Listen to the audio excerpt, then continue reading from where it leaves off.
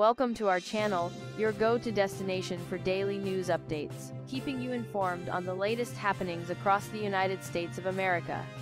Former Special Counsel Roberthur testified before Congress on Tuesday regarding his investigation into President Joe Biden's handling of classified documents. Despite not recommending charges against the president, Hur's description of Biden as a well-meaning elderly man with a poor memory stirred controversy among Democrats. While Hur focused on the legal aspects of his investigation, the House Judiciary Committee members engaged in a politically charged debate, with Republicans criticizing Biden and Democrats questioning Hur's comments about the president's memory. Democrats also highlighted differences between Biden's case and former President Donald Trump's, which resulted in an indictment last year.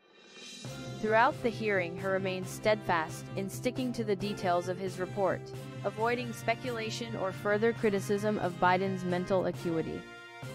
Thank you for watching. Don't forget to like, subscribe, and hit the notification bell for more content.